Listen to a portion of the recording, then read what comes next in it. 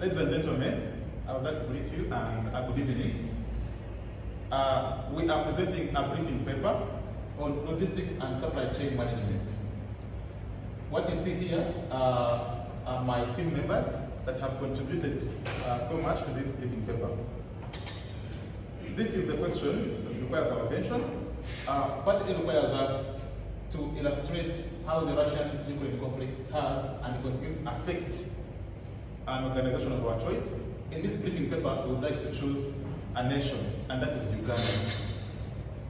Then part B requires us to define and justify any 5 supply chain management strategies to overcome the challenges.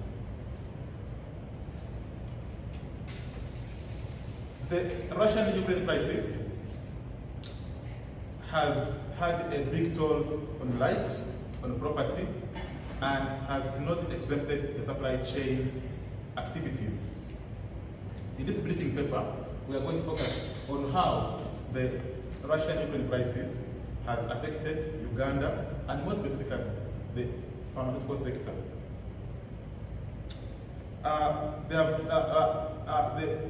The pharma sector in Uganda has been affected due to closed airspace, due to closed sea ports, and a lot of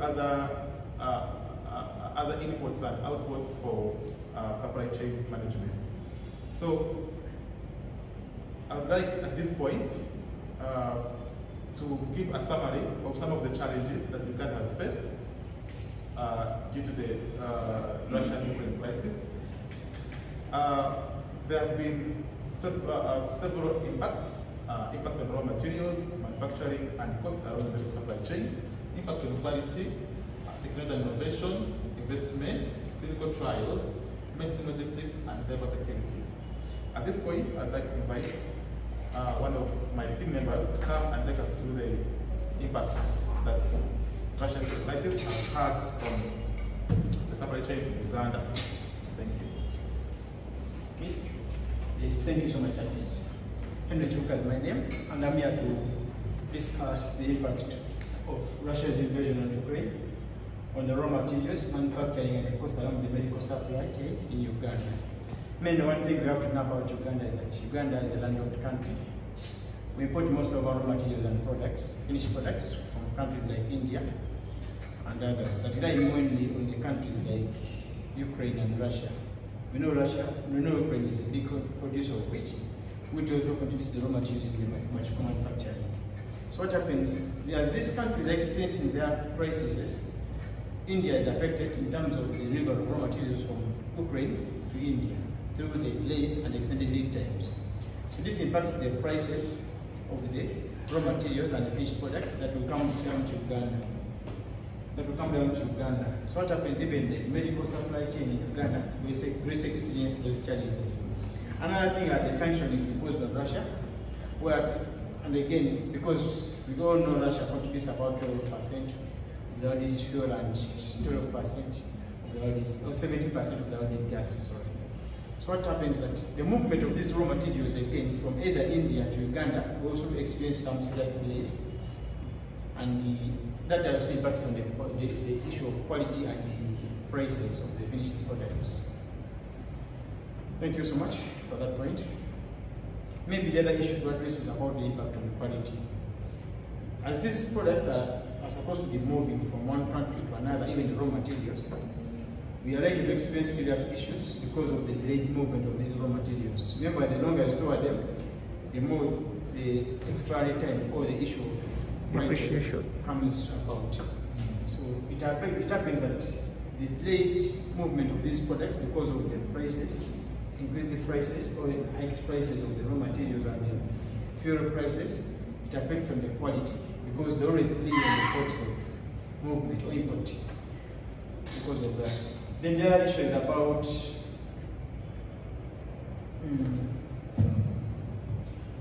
opting for different manufacturers, different suppliers of raw materials. As you move to opt for different suppliers of raw materials, we are more likely to face or to come into contact with suppliers supplying raw materials of low quality. This again also affects the quality of the finished product. Thank you so much. I hand over this point to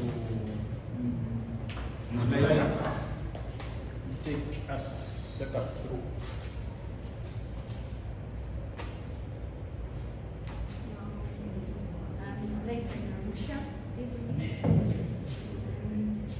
The other point is the reduced investment in healthcare sector and pharmaceutical industries and supply chain. Since there is a war in Russia against Ukraine, and these are the top funders of most investments around the healthcare sector, we see a reduced investment in this industry. This has globally affected the pharmaceutical sector in Uganda. Since the funding and investments in the sector is ceasing, there has been a disruption in the supply of pharmaceutical materials in the healthcare sector. Indeed. Another point is impact on clinical trials. With the clinical trials, Move the slide. Change the slide. Continue. with the Next slide. Yes. Back. okay, thank you. With the clinical trials, we see that the Russia and Ukraine, with this, it affects the quality, mostly about. I can supplement on the point of clinical trials. Yeah, in the medical field, Russia and Ukraine are the major contributors to the clinical trials process. Reason being, Russia has a big population of people. What happens that contributes to a big number of patients, from which most of these therapeutic agents can be tried on. The other thing is, Russia has a greater number of skilled experts in this field of clinical trials. And based on their improvement, their advanced technology, there is also a great opportunity that these people always thrive when it comes to the manufacturing and clinical trials process. In addition, Russia was even able to manufacture and produce its own COVID-19 vaccine. Yeah. Thank you. My colleague is handling this point. Thank you so much, Laika, and everyone else for putting out the strategy, the impact of the Russia-Ukraine crisis on our dear Uganda. I want to move straight and also take you on how it has impacted the logistics in the pharmaceutical industry in Uganda. We all know we need Russia and Ukraine are countries which produce a lot of fuel gas, which propel the motor vehicles, whichever machinery is used to bring the products down here. So when they are not working, that means the prices are all skyrocketing. We are facing that as we buy fuel on our day-to-day, which is the same thing affecting the pharmaceutical world in Uganda here. So you find that products are reaching late, the costs are skyrocketed. This is increasing the prices for the layman person, and also this has disrupted the logistics.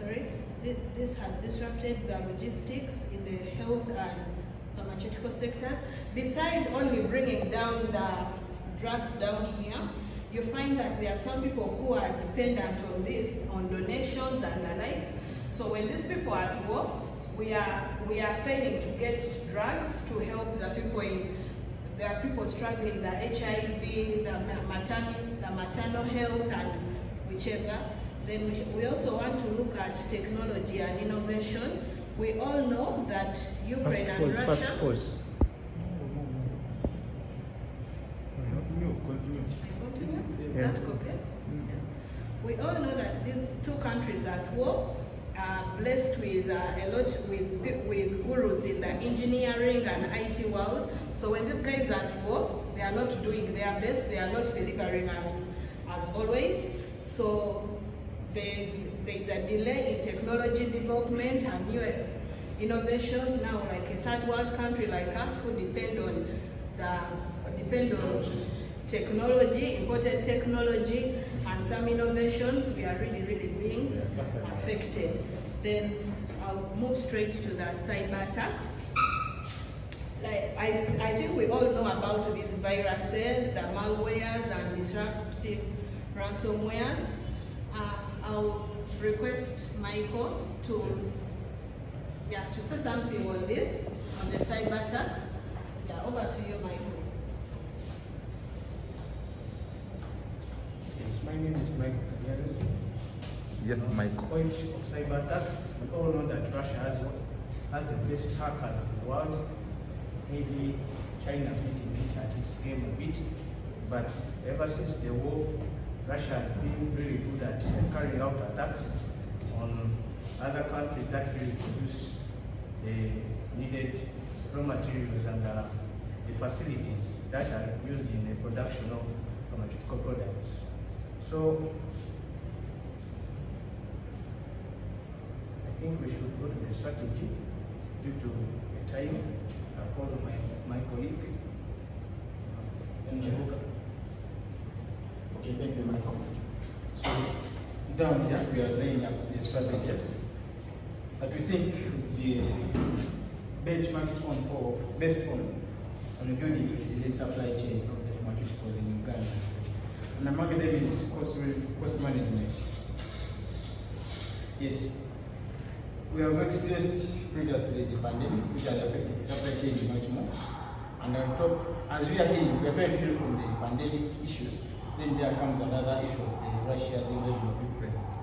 This again has impacted on the prices of the APIs and the raw materials. The APIs are active pharmaceutical ingredients. That is, this is just an abbreviation, meaning active pharmaceutical ingredients. Then the raw materials. So these prices are seriously worsened by Russia's invasion of Ukraine. So the issue, the steps, all the strategies we can take as a country is, one of them is having a unified supply platform. For example, we have to opt for organizations like NMS and GMS to do the procurement on behalf of the country. And another thing, this company, pharmaceutical companies or the manufacturing companies can get some of these impacts of the APIs prices, the raw materials and the APIs prices. That is through having a better capability of demand forecasting and also reliable market indices, which will help them regulate the prices and the consolidation strategies. So another issue is about the dependence, regional dependence and potential supply chain shifts. Yes, Uganda is a landlocked country, and you know most of these things again, I say. We import most of these pharmaceuticals and pharmaceutical supplies, raw materials. So what happens is we usually import them, most of them from India, of which India imports them from one of these countries, either Russia or Ukraine, but mainly Ukraine, because of its much more investment in agriculture, which are mainly the sources of raw materials. So what happens, as we know, Russia's invasion of Ukraine affects the movement of these products, all raw materials from there, which puts the supply chain of India on a halt by extending the lead times. So what we do, all the companies do, is shift from importing them from India, the nearby neighbors such as Kenya, or coming down to Uganda mainly, and the other countries in Europe with a stable supply chain. Thank you so much.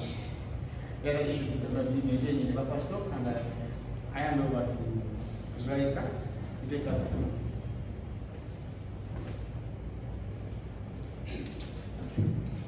For the point of maintaining buffer stock, for buffer stock, we all know it's like keeping excess stock in our warehouses or stores that can help us guard maybe against any unplanned situations like delays, fluctuating prices and scarcity. Like this can work mostly for Uganda because it depends mostly on imports from other countries. So this can become buffer stock can also be a point as a strategy under this Russian invasion crisis. Thank you.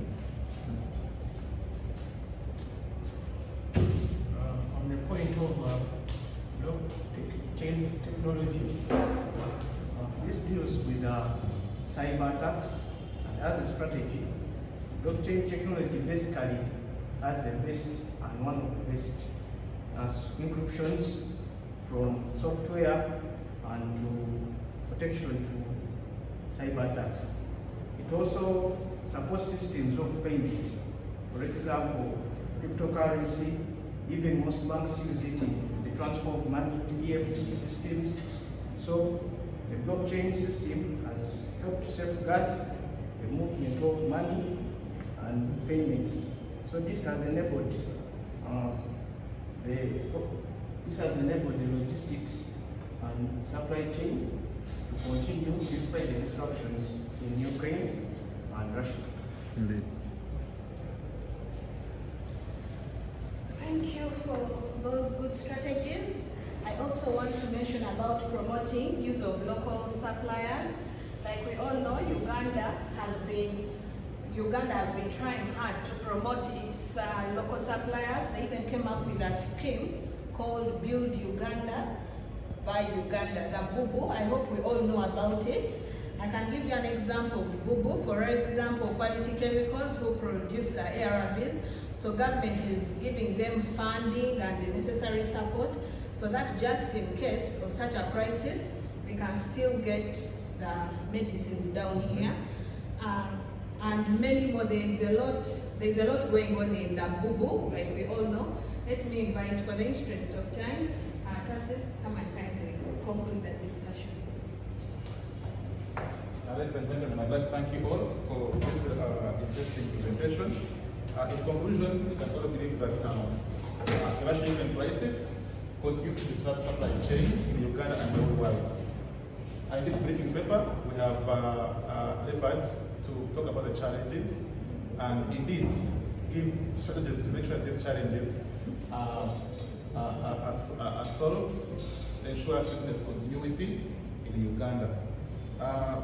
In this same briefing paper, we have attached our references that you can check in and understand where we come from.